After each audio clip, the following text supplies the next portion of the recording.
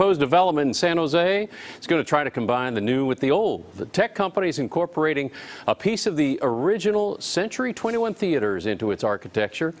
The 850,000 square foot office campus will sit on Olson Drive near Winchester Boulevard, just across the street from Santana Row. KPIX 5's Kiet Do gives us a look from above. He used Skydrone 5. Kit?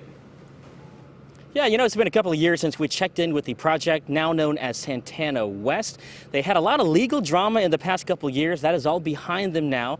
And this week, the developer submitted what's called a pre-application filing. That is basically some baby steps that lays the groundwork for a big push. Make no mistake, Santana West is inching forward. The old Century 21 Theater Dome doesn't look like much now, just a storage yard for new car inventory. But it's been designated an historic building, so it's not going anywhere. The other four domes, they were not deemed historic and will be demolished.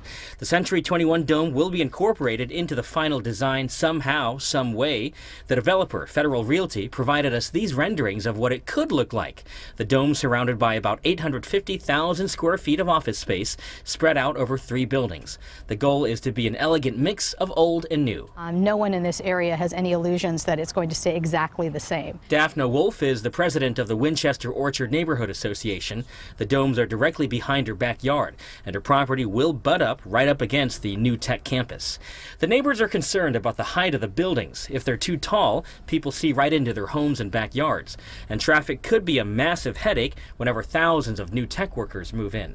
Daphne says they've been in regular meetings with Federal. It's much better to have a good relationship with the city and the developers than to come out with an adversarial position from day one. Our stance in the Winchester Orchard neighborhood is that we want to work with people. We want to make sure that the projects go forth with the neighborhood backing, because it's a win-win for everybody if we can do that.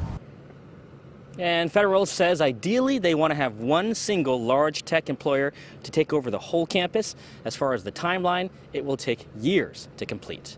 And we're live in San Jose. Kiet Do, KPIX 5.